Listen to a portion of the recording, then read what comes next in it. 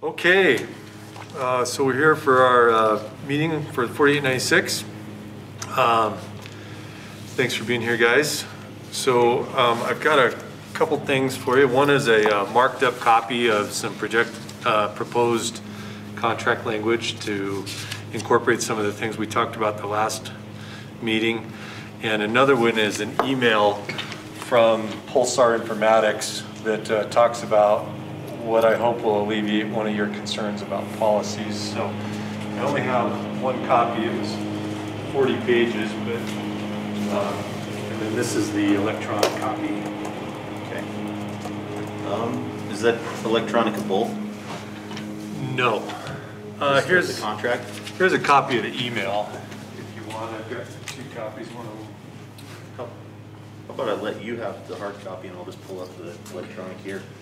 Probably just Article 8. There's a few. This is the entire contract, so this.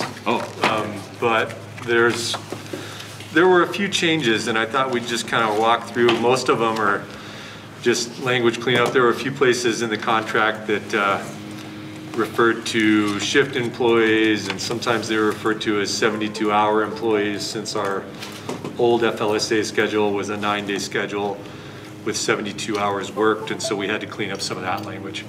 So the substantial changes are just in Article 2. I'll let you get it pulled up there, Andy, which is this red line? It is.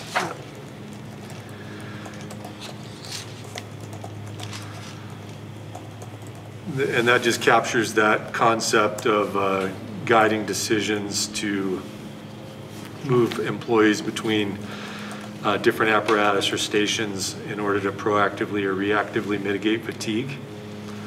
And we included that in the management rights clause. The next one is the Article 8 that I think probably encompasses the bulk of the changes,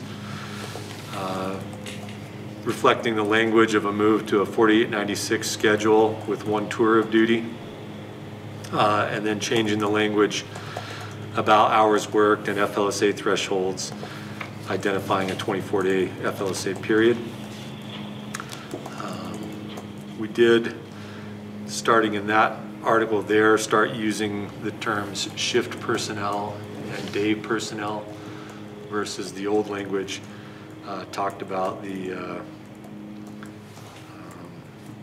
they talked about,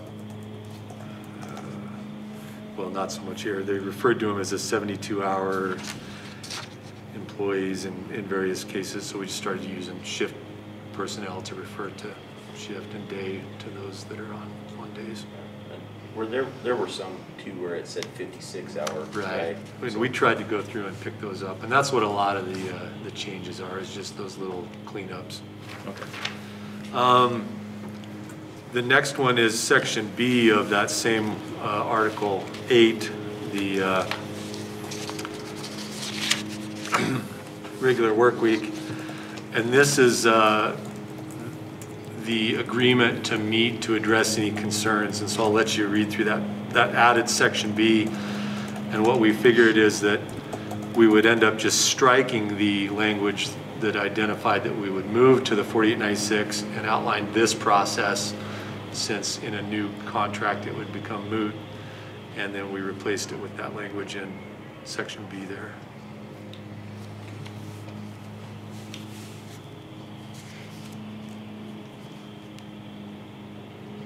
One quick question. Just because this has got, it's got the date of January 15th on there, do we need to reference our current calendar, our current schedule, just so that both are in there until, because when this is approved, obviously it'll encompass both for a little while. Do we need to address that, or? That's a good question.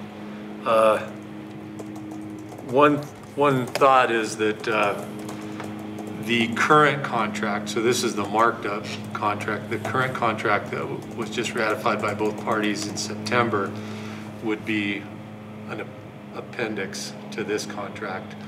so that it was clear that that one is the guiding document for a period of time, and we may just need to reference that as the language that guides our current schedule until we move to the 4896. So, but I hadn't considered how that would be addressed currently. Okay. So then as we move on, we get to Article 12, extra duty. There's just language changes to reflect a different FLSA threshold and FLSA period.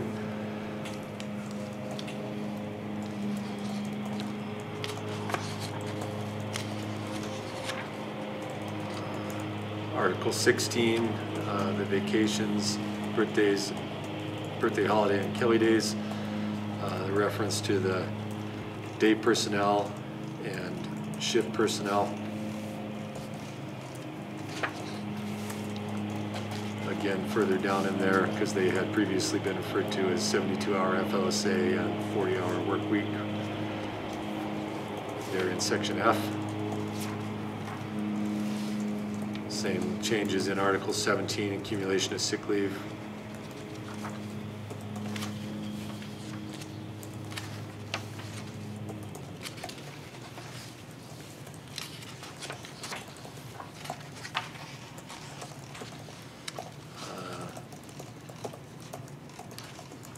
Clarification in Article 21 on shift employee.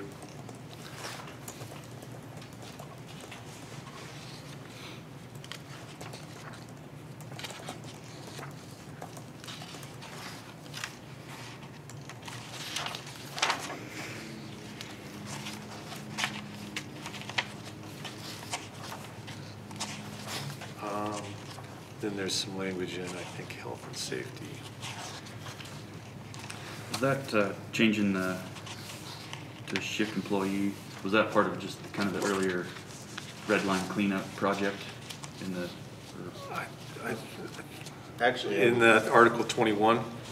Yeah, and there's a couple of them that have been like the cleanup. Yeah. Was that part of the original? Yeah, and I think it might have actually been referenced in that language in. yeah, so the final TA that we did referenced to it as shift employees.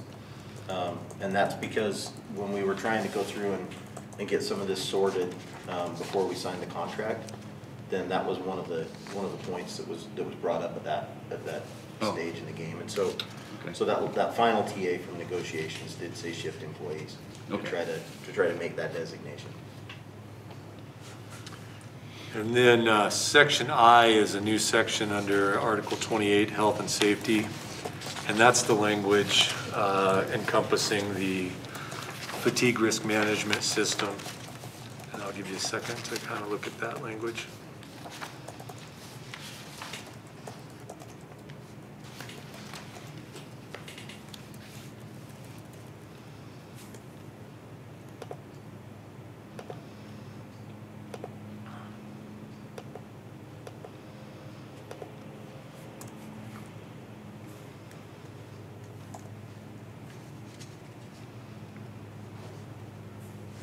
Do we need to have any reference to how periodic testing should be, or is that going to be spelled out in there? Yeah. Or is this, It's in here? I think it kind of. Well, it's not quite there. I think it would, right now we don't know until we get there and they examine our schedule what their recommended frequency of testing is. So we thought that it was premature to call that out. And then the only other change is reference to shift employee and day employee on the vacation schedule.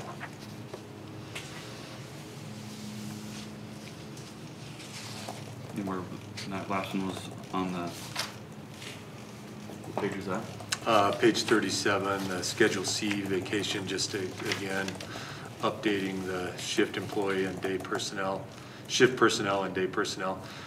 They previously had been referred to as 72-hour work period employees, and since we're changing FLSA, that wouldn't be applicable any longer. Gotcha. So that is the language portion that we're proposing. And then I reached out to them.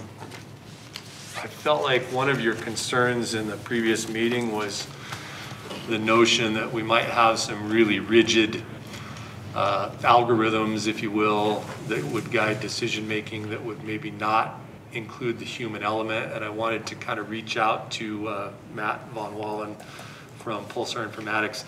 That's his response. The second page is the email I sent him asking him to kind of help us understand how their policies worked, and this is what he returned. And so I was hoping that that would kind of alleviate some of the concerns about the rigidity of the policies and how much human involvement. You know, he says that they rely heavily on human decision-making and the human element in this program. And that was, I rewatched the webinar from the day that we had him in with us, and he reiterated there as well that, you know, the system takes human involvement and humans to make decisions. So I don't think it's just going to be a rigid set of rules that we have to follow. Okay.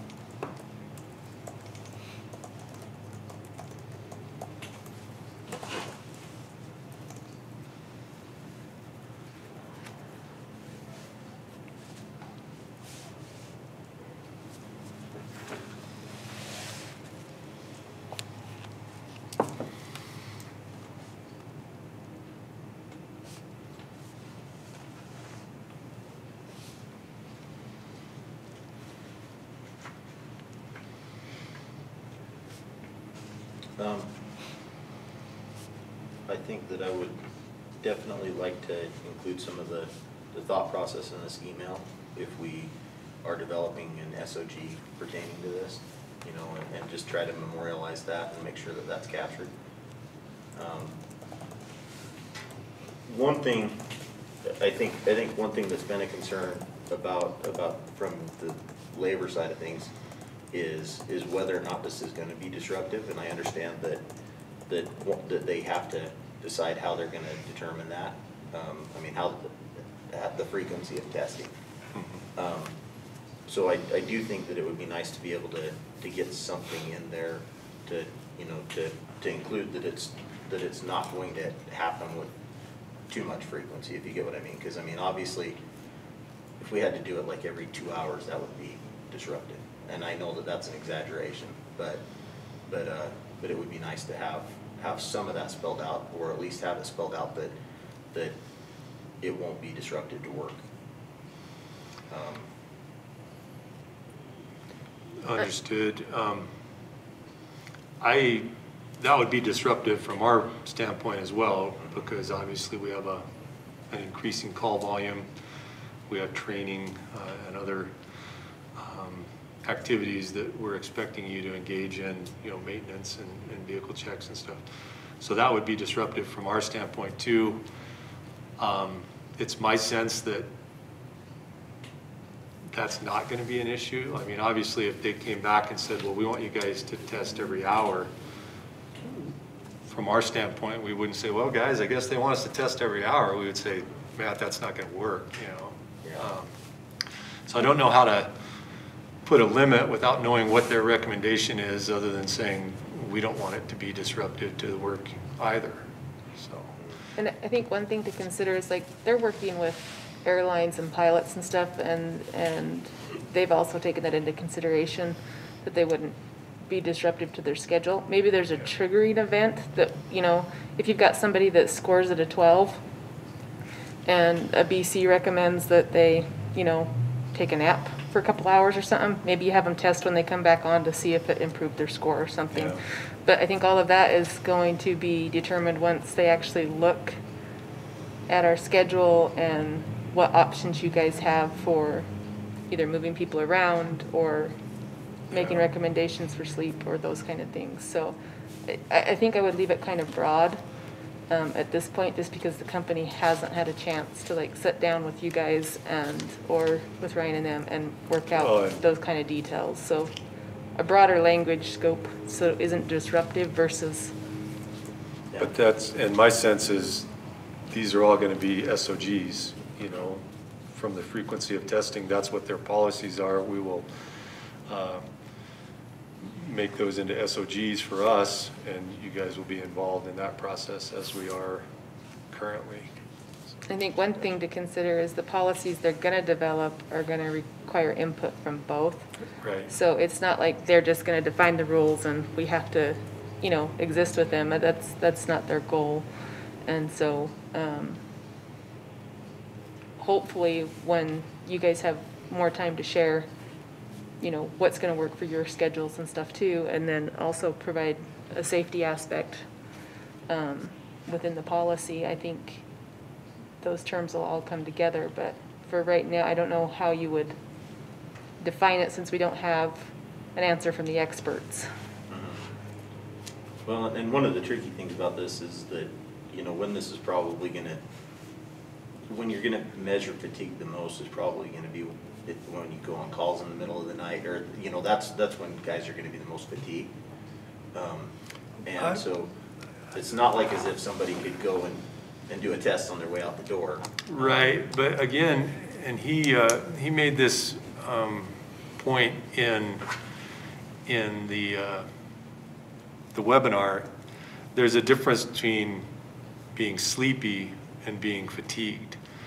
And so my sense is that this testing will measure fatigue, and we likely will only have to do it. I don't know for sure, but my sense is that maybe at the beginning and maybe at the end of the shift is what, if you were to ask me, that would be my guess. And maybe, you know, there was a suggestion on one of your bullet points last meeting to use them as a decision-making criteria for late night transfers potentially. And so that could be something that we work into the policy. But I again would just reference that he talked about it's, you know, tiredness, being tired late at night is not the same as being fatigued and having it affect your alertness that this psychomotor vigilance testing will reveal. So I don't think that the testing is going to be cumbersome, but then again, they haven't had a chance to look at our schedule and look at our workforce and make those recommendations. And just a reminder, that test it's a minute long total, but if it can determine whether you're fatigued within the first 30 seconds. So if you prove that you're not in that range, it ends at 30 seconds. And so you wouldn't even have to finish the full minute if you're not showing signs. So that's convenient. It's not one of the 5-minute tests where it's cumbersome to sit there for 5 minutes. I think that's one advantage to this company is they've really refined that science down to determine in a short amount of time whether you'd need to check with somebody on later in the shift or something if they were showing signs of fatigue. And then another part was the software.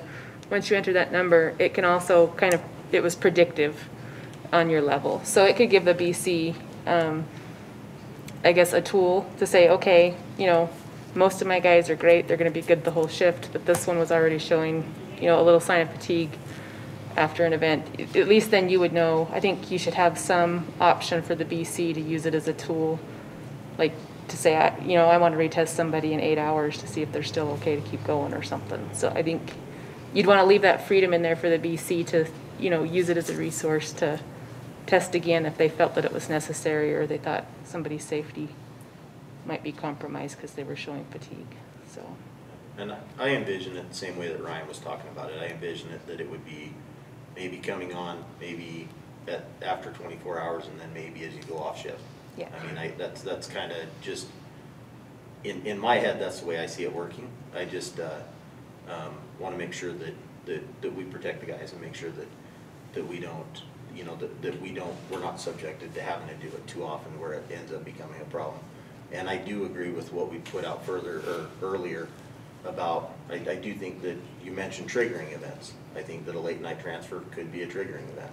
I think that that's something that we can work on. I just wanted to make a point. Sure, it's understood, and we share that concern. We certainly don't want to turn testing into the majority of our workday. So what is the note that we'd like to put in here on this? Is this something that we'll review further? Is this? I think we intend to implement it with, you know, with the rest of the policy there that is mentioned in Article 28, the health and safety. Okay. We agreed to implement the FRMS fatigue risk management system as recommended by Pulsar Informatics regarding the frequency of psychomotor vigilance testing and policies to guide decision making to manage fatigue.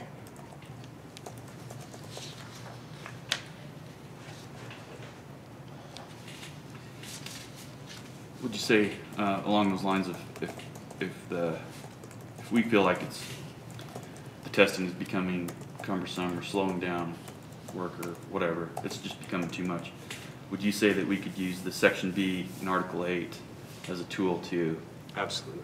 to work through that? So Yeah. so there is a mechanism to. Right. To me, that would be a negative impact that was identified related to the schedule or the policies that we've tried to implement to manage fatigue, and then we would meet and try to come up with a solution. So yeah, I think that would be completely appropriate. Okay. I think that's a great point.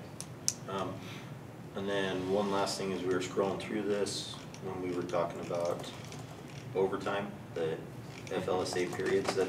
That's just pulled straight from a 24-hour work cycle. Yeah. That's just the FLSA. Yeah, the threshold I believe is 180. Let me get there. Which article is that? I'm trying to get there as well. I pulled the article, or excuse me, the threshold off of a table in that FLSA handbook, and that 182 I believe is the threshold for a 24-day cycle, and 192 is what we'd be working in that. So that's the differential between the, it's the Article 12 extra duty, page 6.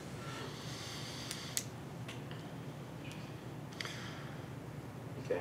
If you notice before, like 68 was the threshold for a 9-day, Yeah. and then and 182 is the threshold for a 24-day. Yeah, I just wanted to clarify because I was sure that's where it came from, but I Yeah. just wanted to make sure.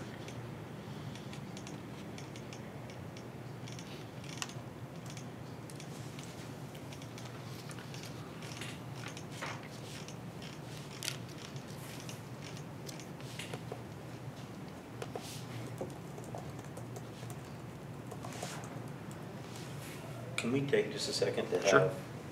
have a brief discussion? Sure. I'm not sure if one of the rooms is available or. Just go. Yeah, we should. Be right back. How are you, sir?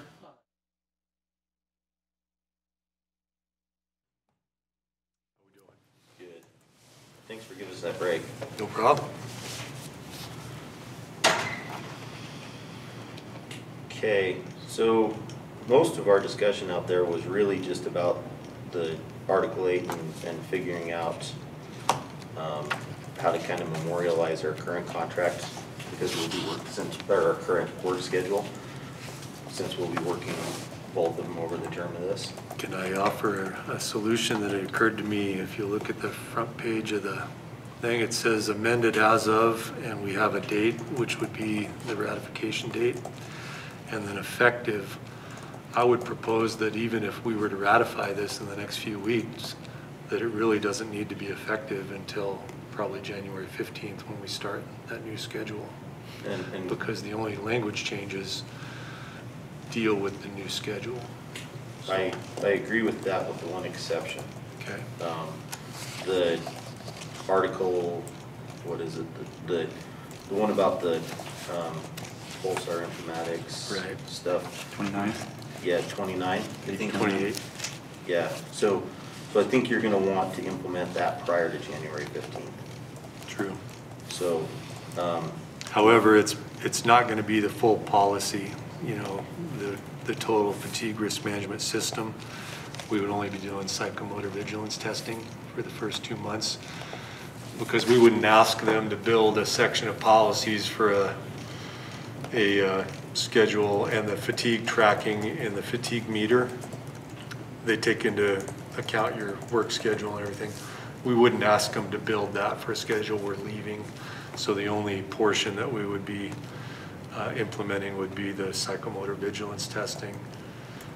And as long as the union didn't have an issue with us asking them to participate in that from, say, November 1st, I would like to get it in November 1st, because I'd like to get 2 solid months of data prior to moving, so that we can show the difference between one schedule and the one we're moving to truly kind of, in my mind, settle what a lot of people are claiming anecdotally about how they feel under the schedule we're moving to.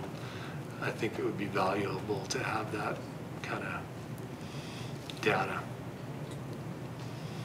Yeah, and we do too. And we just wanted to make sure that Yeah. that we could do it. So if you feel like that's, I don't know, is that something that we could just agree to start through the labor management process? Would it need to be contained in any sort of MOU or contract, or? sorry, I'm just. Yeah. thinking. I mean, I think that I would like to say yes, that we could just do that through labor management. I think that we can definitely have that conversation, where we can definitely deliver that message in union meeting to our membership. But I do think maybe the cleanest would be that we adopt that section I in an MOU, kind of in addition to adopting the revised contract. And just to kind of let you know what our timeline is and what we think we would probably end up needing to do is we would put out to membership, or we have our meeting on Wednesday, and so we would, if you know, provided that we have an agreement here, we would show them this red line copy or contract. We would let people know and make people aware, but then we would probably call a special meeting to vote to ratify. And we feel like we can do that. You know, we feel like we should be able to accomplish that in the next couple of weeks easily, and certainly prior to the next union meeting. Just, we want people to have the ability to look it over prior to, you know, rather than just having a ratification vote 2 days out. Sure. I'm just, can I throw an idea out there? It's just spitballing here. Could we put something in an SOG from now until January, or whenever that kind of memorializes our understanding that we are willing to participate in the PVT until January, and then this will take over? Is that something we could do? Because I would like, personally, I think if we could just do this in one step, it'd be easier for everyone. Right, and unfortunately, Jared is not available right now to kind of run this concept of what guides us until the implementation date, and do we need a stopgap, and would we just take care of it here? We could, I guess we have a couple of things, and then the other thing that on the PVT, you know, I don't want to put the January 15th start date off any further down the road. I do want to get some data under our current system. It takes them a few weeks to get the PV testing up and running for our personnel, with setting up devices and doing some training. But I need to have a solid commitment that that's the direction we're working from both sides in order to commit to expending the funds to implement the PVT. And so there are a few timelines at play there, and I'd like to have an opportunity maybe to discuss those with the city. I was hoping to come out of today's meeting with a TA on this, but I don't know, do you feel like we're there? You know, I feel like, well, one thing to just add.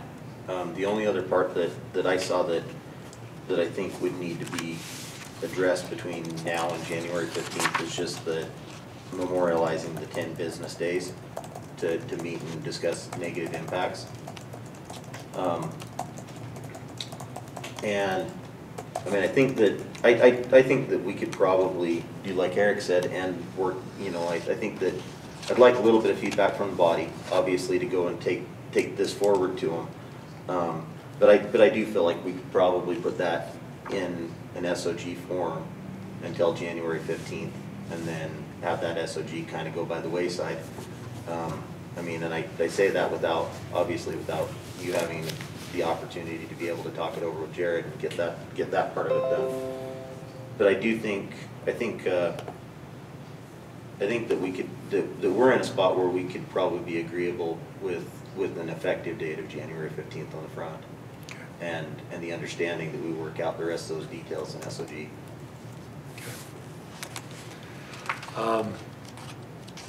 One of the things at the last meeting, we talked about whether or not we could do any information sharing outside of an open meeting. And because at the time, at the last meeting, we kind of both had presented a sheet of paper with some points. And the feeling was that we weren't right here. You know, we were very close, and we agreed at that meeting that the two pieces of paper had pretty much the same concepts on them, but we hadn't necessarily agreed that this is the agreement that we're working on. Now that we're here, and if we're in agreement that this document contains the details of the agreement to move to the 4896, I'm hoping that maybe we can work on some of those things outside of an open meeting.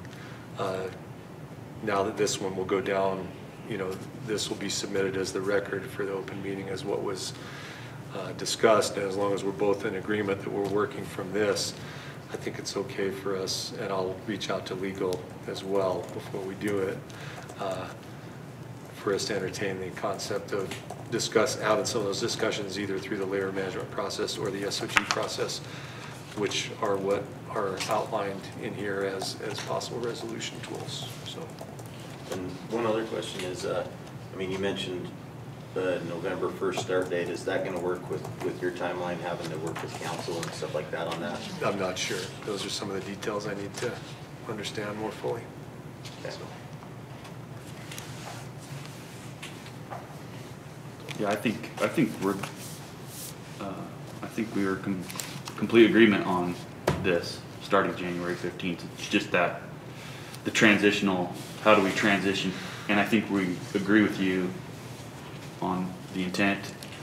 We just want to make sure that it's the transitional phase is done properly.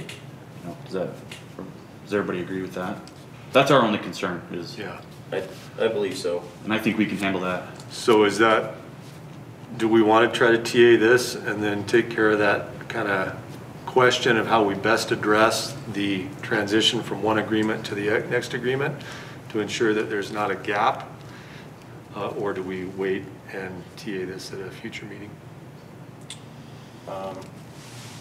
As long as we put on the front of that is with an effective date of January 15th, I'm comfortable with TAing it and then working out those small details. I don't know if that requires you to speak to legal counsel prior to being able to do the same. I think I'm going to try to get some clarification from them as to whether this becomes effective as soon as it's ratified, or whether we could project an effective date in the future. Traditionally, we ratify contracts before they go into effect, so I don't see a problem there. And I guess as long as we're open here, that we intend for this to be effective, I'd like to get that guidance. Okay. So it may require us coming back, and it'll give you a chance to vet this at your meeting this week.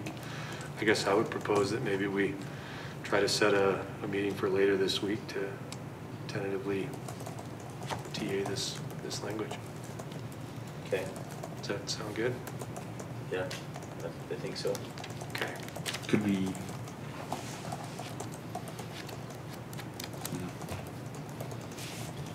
I was just thinking if we TA'd it and then. I'm comfortable TAing this and being on record as saying that we intend for this to be effective the 15th of January. I don't think I'm comfortable writing that date in here and binding us to that, other than the intent is for us to have this effective January 15th when we transition to the schedule.